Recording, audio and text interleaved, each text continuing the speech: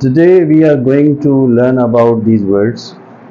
First one is gerund, the second one is infinitive, third one is participle, and fourth one is direct object and indirect object, and fifth one is complement.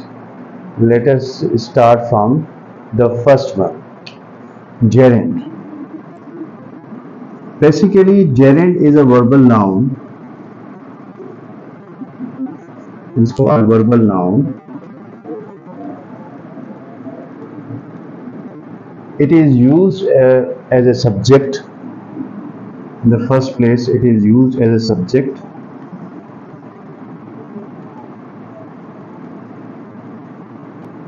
There is example. Swimming is my hobby. Swimming is my hobby. Now, swimming is gerund. The second example, it is used as an object. For example, I love riding very much. Or gerund as an object. The third example, it comes after preposition.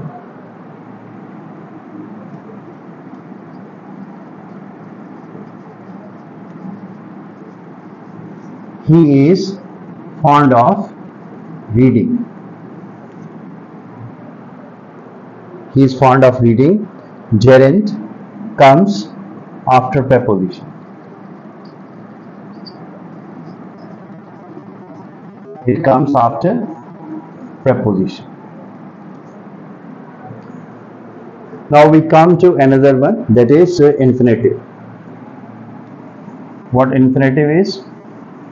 When we place to before the first form of verb, it becomes infinitive. Just like this, we come to second one, infinitive. To go, to come,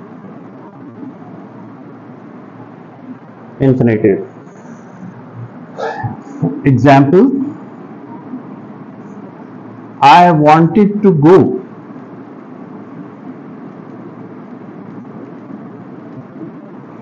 He refused to help me. He refused to help me. Or these are infinitives. You can add another example. To err is human. To forgive is divine.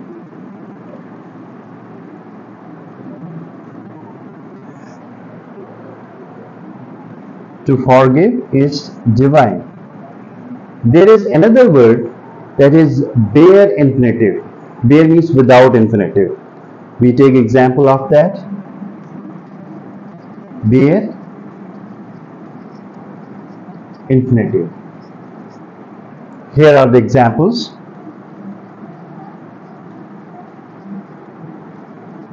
I would rather go than stay. Or these are go and stay, examples of bare infinitive. There is another example. He dares not go. He dares not go. Now this is another example of bare infinitive. Now we come to third one, that is participle. Now the first one, now here it is participle. The first one is present participle. The second one is past participle.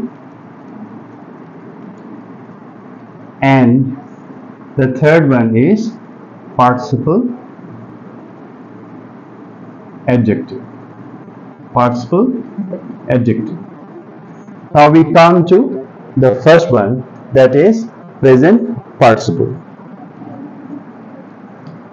Here are the examples.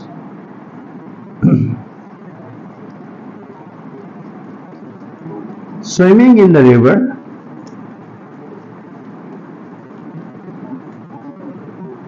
Now swimming is participle. Swimming in the river. He drowned himself. This is example of present participle. You can say just I'm going. This is another example of present participle. It being late, I could not go outside.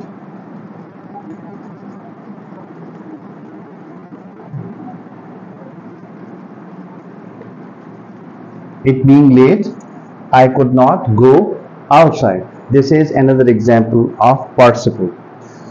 Now question arises here, what is difference between participle and gerund? Now we compare this example of participle with example of gerund. I like swimming. Or this swimming is gerund and this is swimming is participle. This word is participle.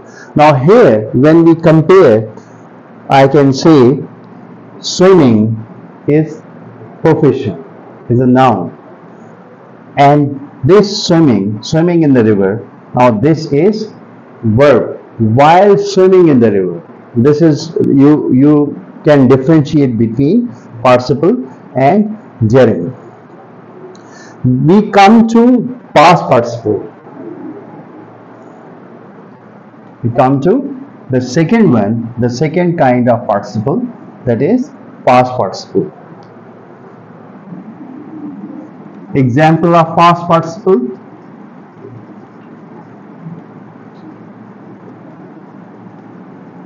Surprised by his behavior, I left his room. Or surprise is past participle. This is past participle.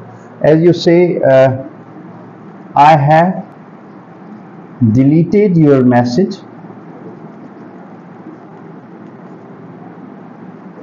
because past participle is third form of verb. Past participle is third form of verb. This is past participle. Now we come to third one, that is participle adjective.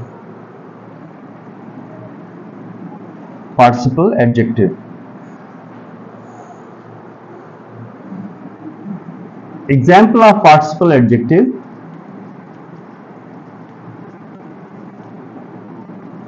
Barking dogs seldom bite. Now barking is participle and it qualifies this noun, dog. So this becomes participle adjective.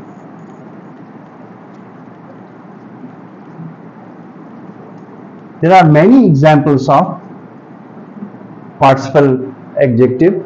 You can write down. There is another example. I saw many smiling faces. Smiling is participle adjective because it qualifies the noun faces. There is another example.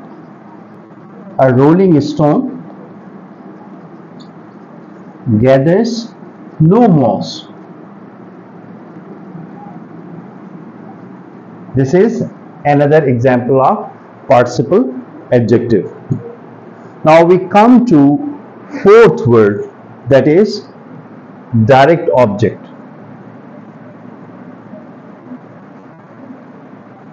Fourth one,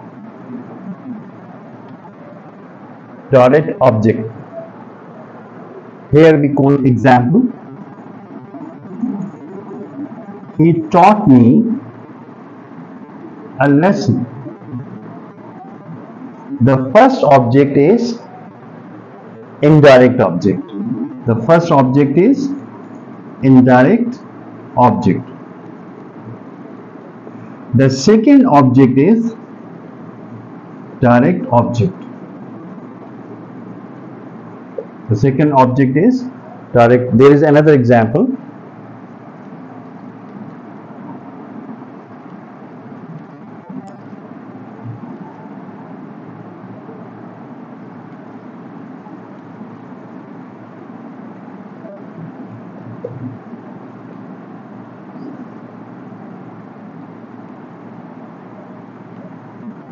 This us is indirect object. A good gift is direct object. And we come to the last one, that is complement. We come to the last one, that is complement. What is complement? A word that completes the sense of the sentence is called complement. A word that completes the sense of a sentence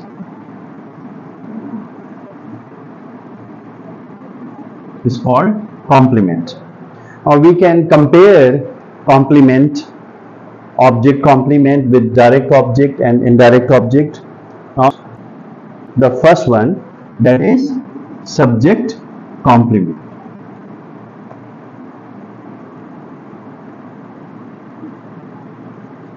Subject complement can be any word. It can be adjective, it can be noun, it can be infinitive, it can be any word. But this word complement completes the sense of subject. Here is example. He seems worried. Now worried is adjective over here, but it completes the sense of this subject. Now he is subject, worried is subject complement. There are many examples of subject complement. Just when you say he has to go, or to go is infinitive, but it works as a subject complement, as a subject complement. And there is object complement. Here are the examples. People made him king. As we know that this is object in a sentence, and this is basically complement, and this is called object complement.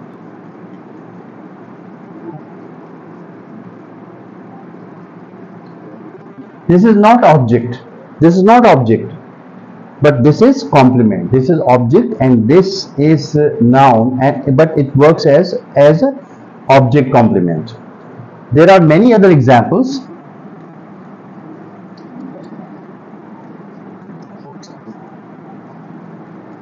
Now this is object,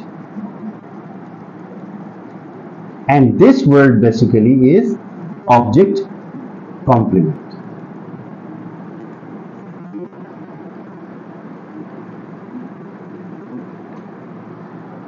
I think it is clear to you.